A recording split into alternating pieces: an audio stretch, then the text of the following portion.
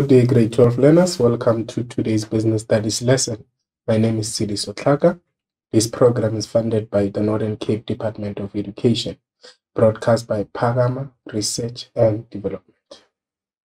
Today we look into a main topic we call the business role, which is assessed in your paper 2, and the subtopic we look into is team performance and conflict management. This is revision 1 on your team performance and conflict management. Learning outcomes. By the end of this lesson, you should be able to discuss the criteria of a successful team performance.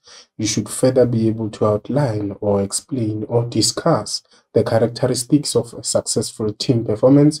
You should also be able to discuss the stages of team development and also be able to discuss or elaborate on the importance of team dynamic theories in improving the team performance, and then also be able to mention or discuss the causes of conflict in the workplace, and also be able to identify those causes of conflict from a given scenario or statement. This is to say how it would come during the exam. You should be able to identify the causes of conflict from a given scenario or statement.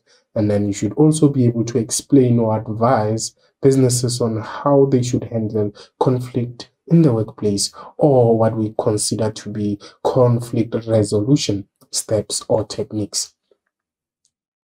You should further be able to elaborate on the meaning of grievance, to say what do we mean by grievance, and you should also be able to explain or discuss the correct procedure to deal with grievance in the workplace, and be able to identify or name the following difficult personalities from a given scenario statement, which we'll discuss during the lesson, and be able to suggest or recommend ways in which a business can deal now with the difficult personalities that would have been identified, and then explain or suggest ways in which a business can deal with difficult employees in the workplace. Then that would be our revision, which covers everything under the lesson. Then in our previous lessons or pre-knowledge, we were looking into your typical exam questions on your stages of team development. Remember, your stages of team development include the stage forming, the stage storming, norming, performing, and moaning. We discussed that, and we also looked into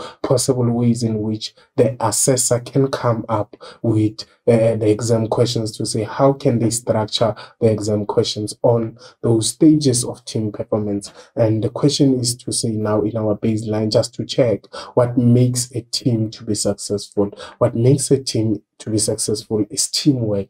Hence, what we are going to discuss aspects such as the criteria of a successful team performance, and we will also look into the characteristics of a successful team. All those aspects covers or would educate us about what makes a team to work. Hence, we say teamwork makes the team to be successful. And then terminology that is important for our lesson is the term team. Team refers to a group of people who work together to achieve a common goal. And then we also have the term criteria. Criteria refers to guidelines used to make a decision or a standard used to assess something. We also have the term mutual. Mutual refers to two people who share the same feeling. And then we also have interpersonal attitudes, which refers to how two or more people interact with one another. And then we have the term commitment, which refers to keeping to a promise or an arrangement. And then cooperation or collaboration, it refers to willingness to cooperate in a team to achieve objectives. Then let's look now into your criteria of a successful team. Before we start with the criteria, let's go back to the terminology. What is a criteria? A criteria is a guideline used to make a decision or a standard to be used to assess something, to say this is basically what would be used to check whether something is good or bad. That is your criteria. So criteria of a successful team include the following. It includes your interpersonal attitudes and behavior. It also includes shared values together with communication and collaboration. So basically, for a team to be successful, it has to have these criteria, and it has to apply these criteria in a particular way. And then when it applies them in that particular way, then we consider that team to be successful. Let's start with the first criteria, which is your interpersonal attitudes and behavior, which talks about how team members should interact with one another. Team members in a team must have a positive attitude of support and motivation towards each other, so that they show that they have interpersonal attitudes and behavior. Furthermore, they should also stay positive, to say if whatever mistake happens and is done by one of the members, they should be positive and motivate each other and support each other. Furthermore, they must be committed towards achieving a common goal that shows that there's interpersonal attitudes and behavior in that particular team. And then another criteria we consider to be very important for a successful team is shared values. With shared values, we're talking about the idea that team members should show respect towards other members despite their differences, because in a team there'll be a group of people who play different roles, and each and everyone has to be respected for the role they play, and then that is your shared values. Furthermore, they need to show respect for the knowledge and skills of other members. Then we also have another criteria, which is communication. Communication is very, very key in a team being successful. The first aspect you need to look into in a team is the idea that there should be a clear set of processes for teamwork, which will ensure that every team member understands his or her role. Meaning, a clear set of processes refers to how the team is going to do things. So that has to be clear so that everyone would understand their role and responsibility. And then another one is to say team members must have good communication so that quick decisions can be made. That is also a criteria that would make a team to be successful. There has to be proper communication between the members of a team so that information can flow very fast, and that would allow for quick decision making to be done.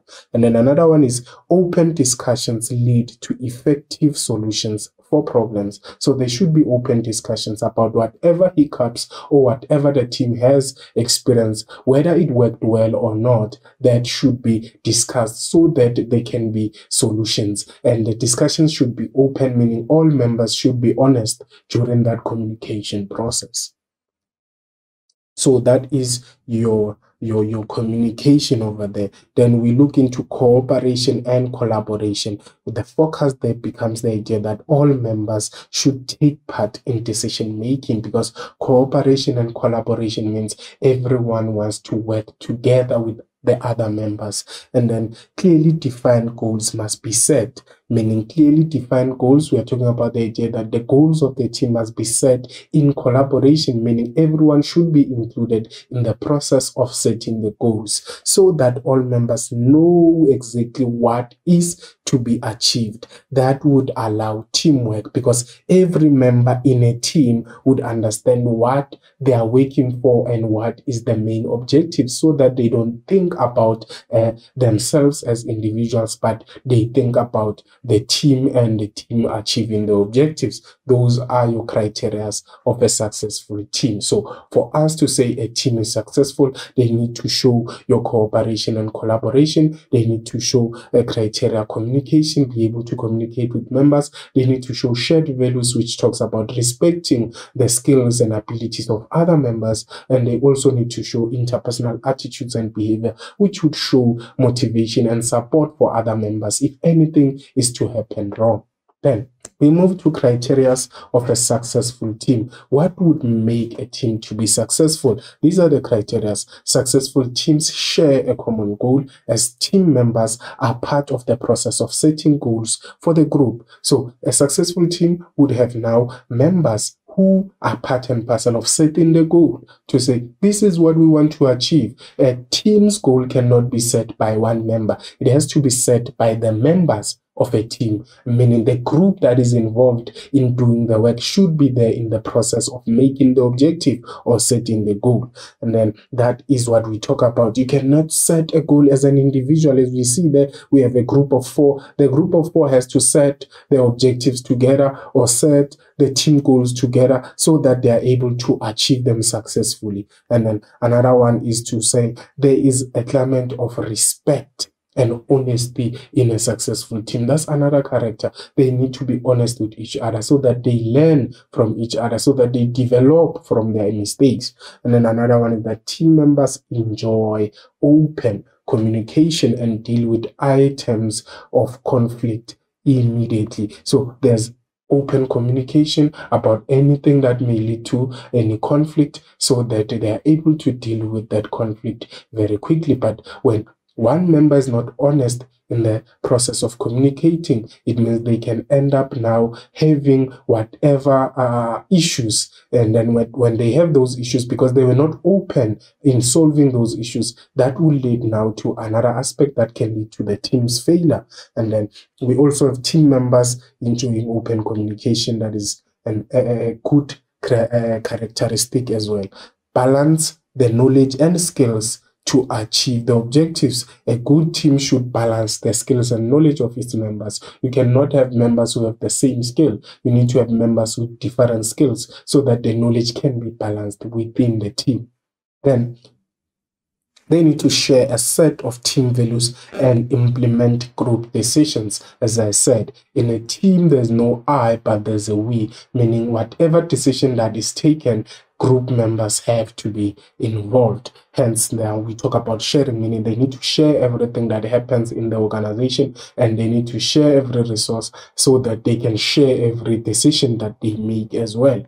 Then as we proceed, teams value the contributions of individual members and reach consensus on their differences. So team members are able to reach now understanding, because now they understand each other and they know what each member can contribute to the group, which allows for the team to be successful. Now we move to stages of team development. We have 5 stages of team development. So basically, with your stages of team development, we are talking about the process of making or coming up or developing a team. When maybe there was no team at all, now the manager has a role to come up or select members and allow them to form a group, which makes them a team. So those the stages that are included in developing a team is your stage that we call forming. We also have a stage called storming, together with the stage we call norming, together with the stage performing, and the last one is molding. So let's start with the first aspect of your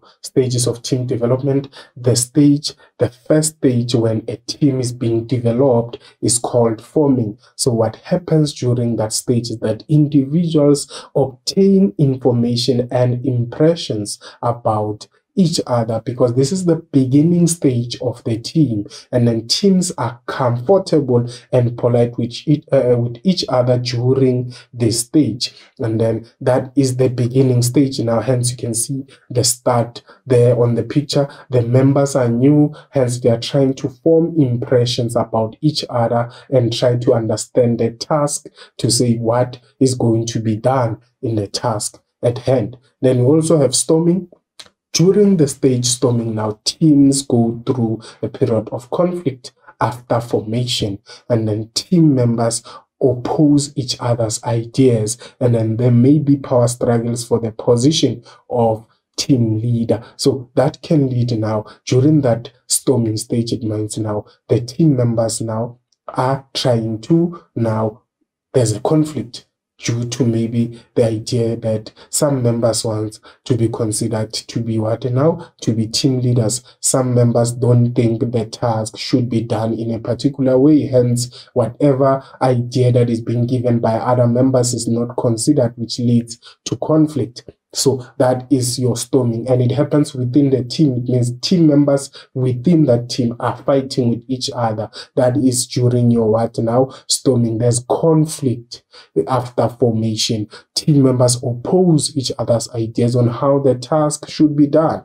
Then we have another stage called norming or settling or reconciling. Now, team members during this stage come to an agreement and reach consensus, and then roles and responsibilities have or are clearly defined and accepted by the members of the team. After that formation, after that storming, after that conflict, now team members agree with each other on how they're going to do things. So that is your norming, settling, or reconciling stage. Then we have performing stage or working as a team towards a goal. Now, during this stage, the team members are aware of the strategies and aims of the team, and they have direction without the interference from the leader. So during performing stage, every member of the team is now functional within the team. They know what to do. They don't need the team leader to help them maybe or support them, because during the stage everyone understands the task at hand.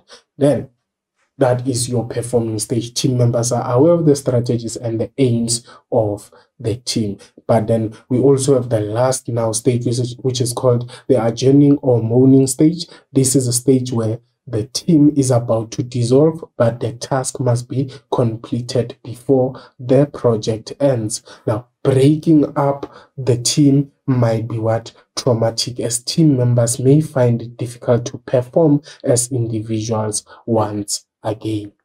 That is your now adjourning or mourning, because remember, teams are developed for projects, and projects are temporary. They are not permanent. So maybe if there's a 1-year project that has to be completed, a team of 5 can be now developed, meaning a group of 5 people will be working on that project. So when that project is about to end, that is now your adjourning or mourning stage. So it becomes traumatic because now individuals are no longer used to working as individuals, or they are no longer used to working alone. So that becomes traumatic for those members. So those were your stages of team development. Now we look into the importance of team dynamic theories. Team dynamic theories explain how effective teams work or operate. So this basically is a theory about how teams should operate and how effective teams should do things. Another one is that businesses should be able to locate tasks according to the roles of the team members, meaning a task should be given to a member with the skill or abilities. And then another one is that team members can maximize performance as tasks are allocated according to their abilities or skills. This is to say, if a business gives a worker a task and a worker who has the skills to do that particular task, it would allow the worker to maximize their performance, which would make the business more money or would increase the production of the business because they have given a task to someone with the abilities. So that's what we mean with that point. And then team members with similar strengths may operate or may compete for team tasks or responsibilities that best suits their abilities or competencies. So if it happens that there is a task and there are 2 workers who have the same skills in that particular team, they can be given now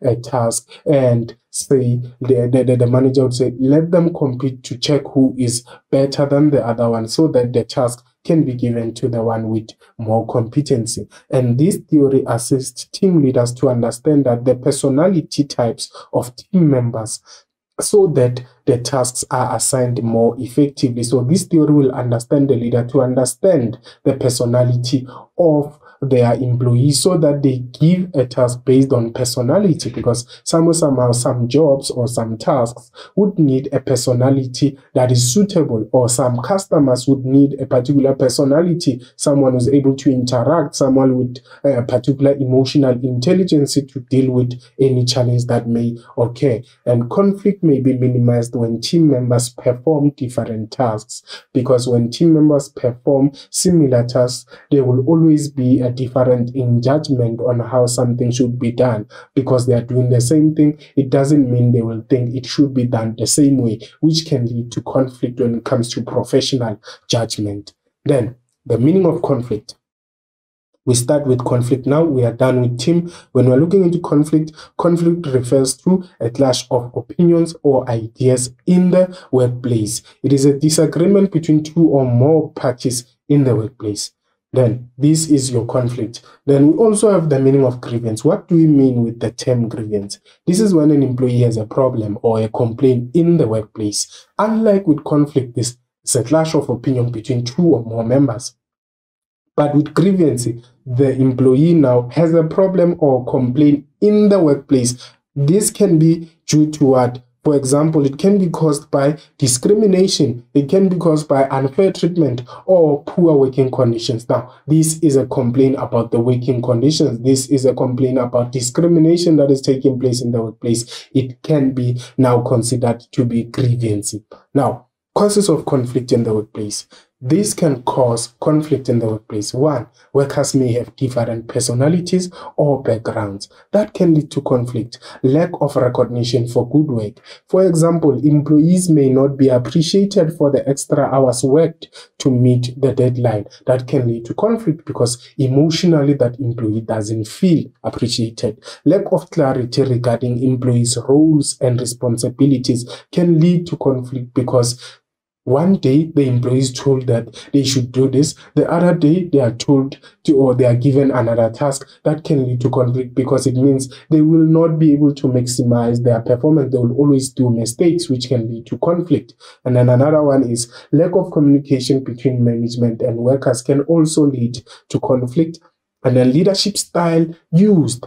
For example, an autocratic manager may not consider the workers' inputs, which can lead to conflict because some workers may become fed up and decide to say they want to be heard and do that in a way that would be unprofessional, which can lead to conflict as well. But then when you look into conflict resolution steps to say ways in which a business can handle conflict or a manager would handle conflict, one, the manager would have to acknowledge that there is conflict in the workplace, meaning they need to see that there is conflict in the workplace. They need to further identify what was the cause of conflict, referring to the above aspects we just mentioned. And then they should also arrange a meeting between conflicting parties to say what is now the cause and now allow them to talk during that meeting. And then during that meeting, each party must be given now what? An opportunity to express his or her what?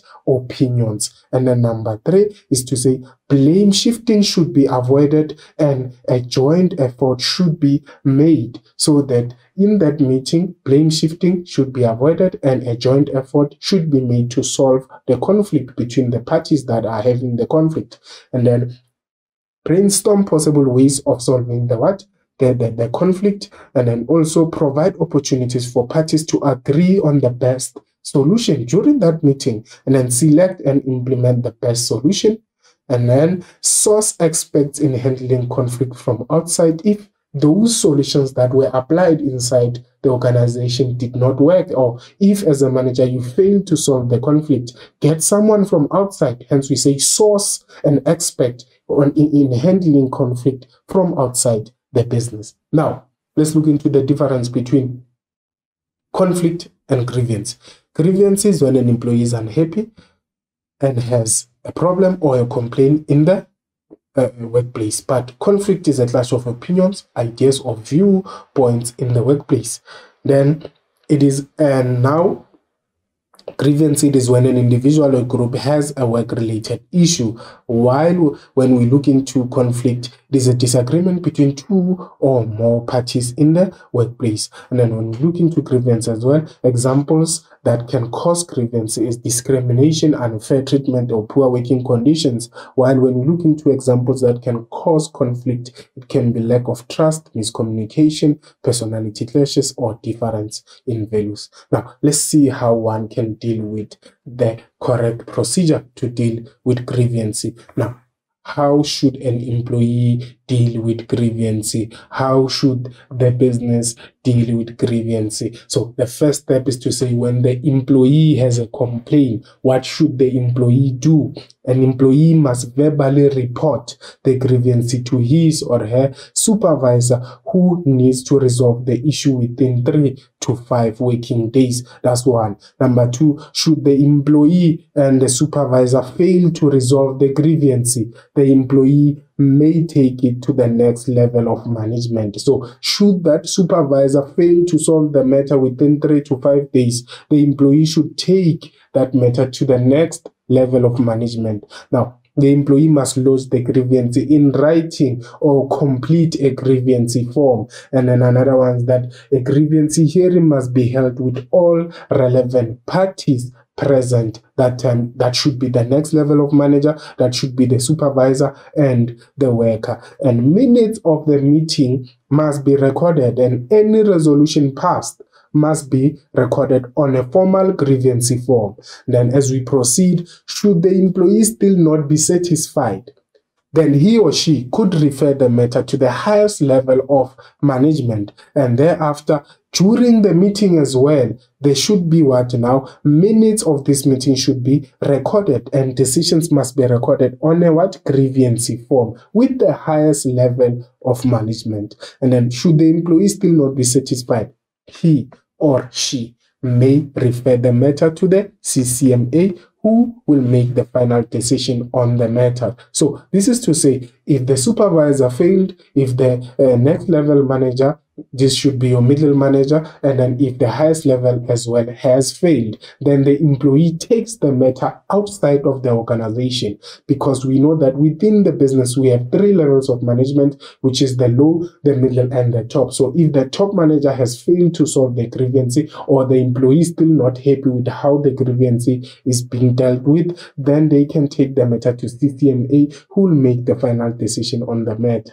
Then the matter can be referred to the labor court on appeal if the employee is not satisfied with the decision taken by the CCMA, meaning the CCMA will have to take the decision. Should they still not be happy, they take the matter to the labor court on appeal to appeal the decision taken by CCMA. And then that is basically the end. The first part is to say the employee would, the summary version of the grievance procedures, to say the employee would have to report the matter verbally to the supervisor. Should they not be happy, they move to the next level of management with the middle manager, and there everything has to be recorded on a grievance form. Minutes would be held, or minutes would be recorded as well of the meeting and resolution that has been taken. Should they still not be happy, there the grievance is taken to top now, and then during the top again there is a meeting. A meeting will have minutes recorded of what has transpired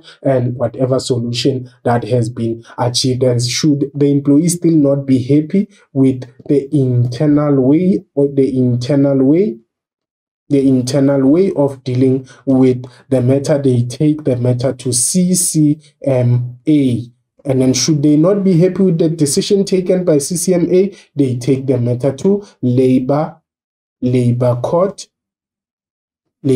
on appeal to try and appeal the decision that was taken by the CCMA. That is the correct way to do or deal with the grievance procedure. Now we talk about difficult personalities or employees. The first part we are going to look into is the types of personalities that are difficult, and to say how can a business deal with that type of personality and come up with strategies to solve that challenges that can be brought by that particular personality that is being difficult. And we'll also look into discussing ways in which to deal with difficult employees. Now, we have the following personalities that can be difficult. We have a complainer, an indecisive individual, an over-agreeing individual, a negative individual. We have an expert, a quiet individual, together with an aggressive individual. So ways in which a business can deal with, for instance, a complainer as a difficult personality.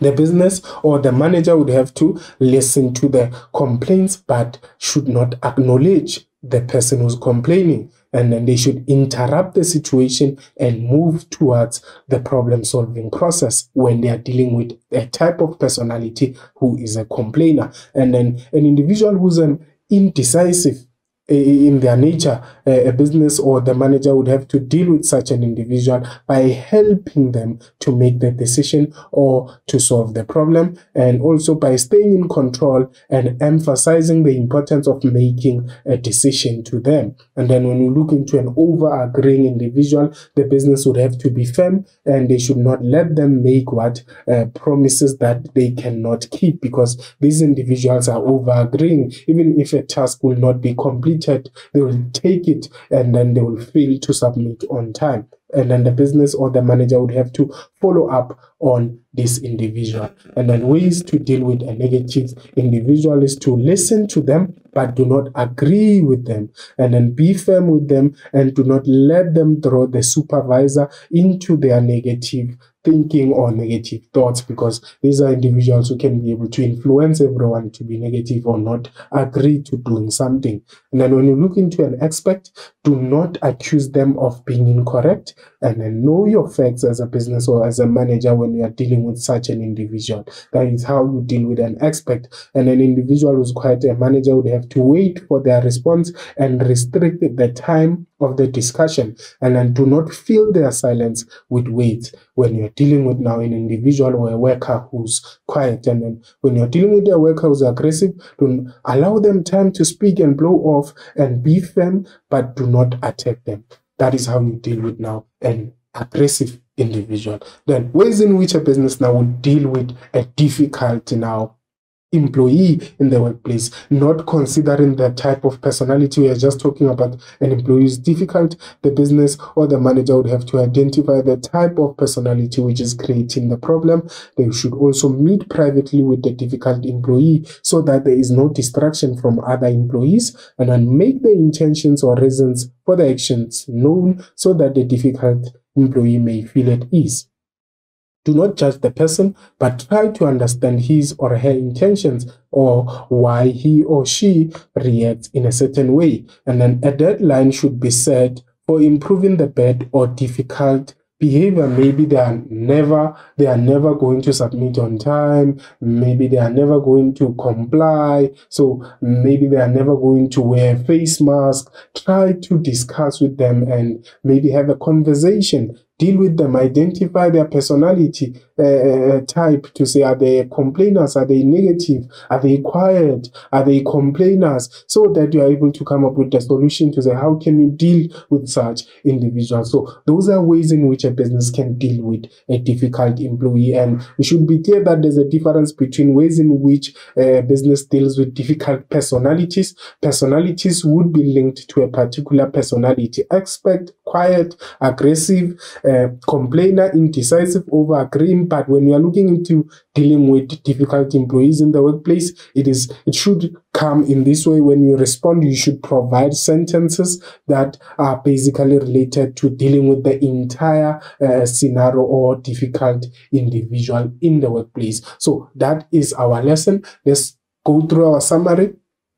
We discussed the criteria of a successful team performance. We also looked into outlining or discussing the criteria of a successful, or the characteristics of a successful team performance. We also looked into discussing stages of team development, together with elaborating on the importance of team dynamic theories in improving team performance. We also mentioned or discussed the causes of conflict in the workplace, and also identified the causes of conflict from a given scenario or statement. And we also looked into explaining or advising businesses on how they should deal with conflict in the workplace. And then we also discussed the meaning of grievancy, together with the correct way to deal with grievancy in the workplace, and identified difficult personalities, together with suggesting ways in which business can deal with those difficult personalities, and explained, or we provided suggestions on how to deal with difficult employees in the workplace. So that is the end of our lesson. Remember to keep yourself safe, study more. It will make you healthier and it will make you more successful, because your education is a pillar to a lot of things, to your emotional intelligence, to your social behavior in the community. So it is very, very important. Keep well. Goodbye.